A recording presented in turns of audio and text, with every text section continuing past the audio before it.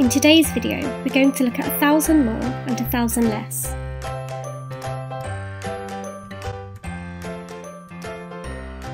Here is a place value grid showing the number 1,326. When we add 1,000 to a number, we need to look at the thousands column. So let's add another 1,000. 1,000 becomes 2,000s. So the new number is 2,326. Let's have a look at another example. Here is a place value grid showing the number 3,474.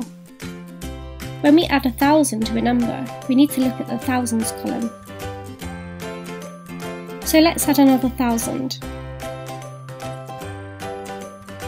3,000s becomes 4,000s. So the new number is 4,474. Now let's have a look at 1,000 less. Here is the number 6,759.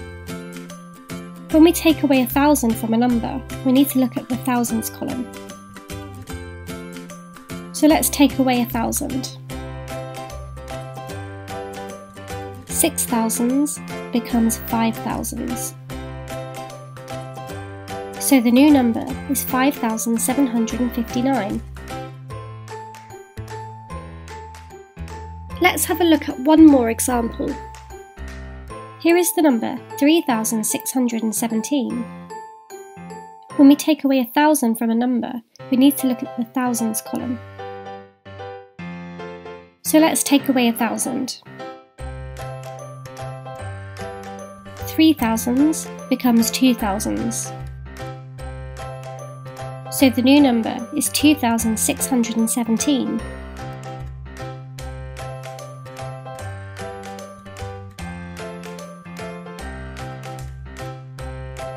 Here are two different amounts.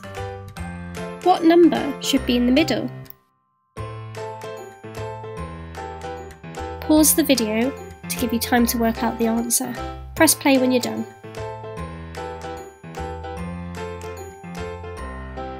Let's see how you got on. The first amount shows 3,131. The second amount shows 5,131. Therefore, the middle number must be 4,131.